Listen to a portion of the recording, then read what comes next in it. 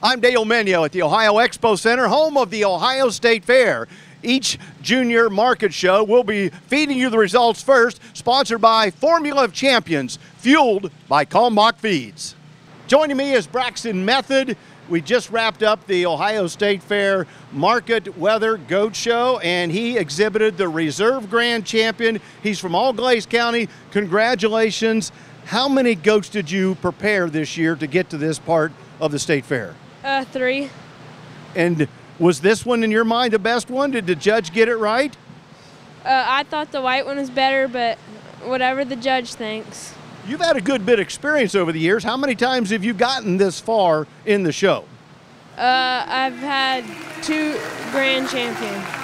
So 2 other times you are in the final hunt and making it. Can you tell how the judge looks at you if yours is the one, or do you ever get a gut feeling of how they're watching you if you got the right one? Not really. Just, yeah.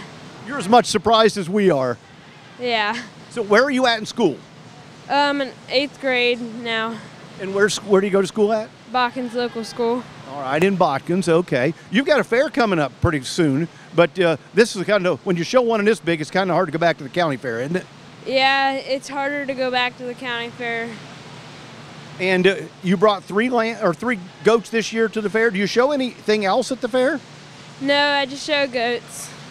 Never got an interest in the others, but it's a lot of work to show as many as you do. I'm just curious because sometimes kids get really excited to show other things, and sometimes they stay very close to home. And you're one of the ones that's been very good at doing a good job staying close to home. Yeah. What's helped you to be able to do that? Like my mom, my dad, my friends, family.